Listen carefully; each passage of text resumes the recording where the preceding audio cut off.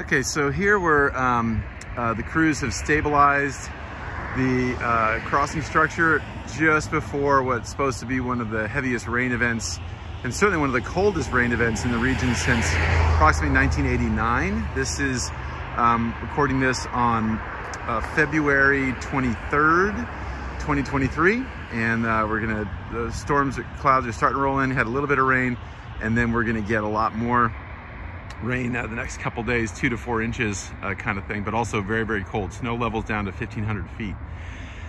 So obviously not much is going on with the construction site right now. It's stabilized.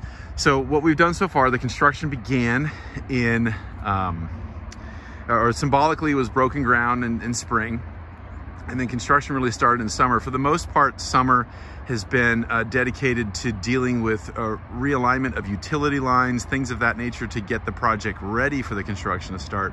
And then now we've actually started on some of the physical undergirdings. Also, what's been going on for some time is the establishment and cultivation of native plants, that grasses, shrubs, etc., especially shrubs and trees, that will be eventually planting onto the main crossing structure once it's established.